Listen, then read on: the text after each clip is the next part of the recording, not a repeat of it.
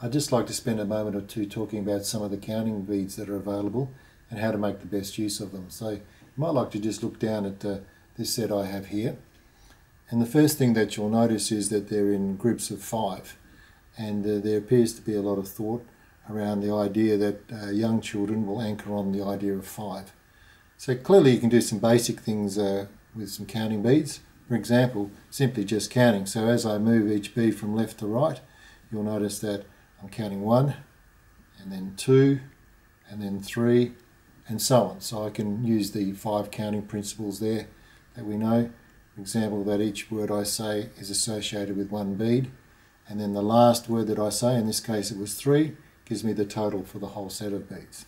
So that would be counting in ones from a particular number.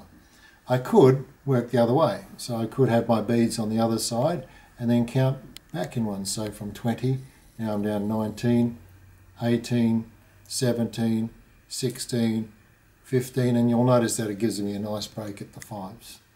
We'll look at a couple of other examples. For example, the Australian curriculum suggests that we count from any number.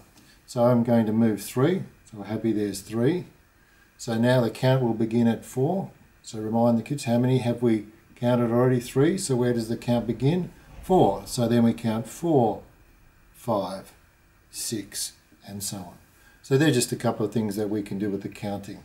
We'll look at a few other little ideas in a minute.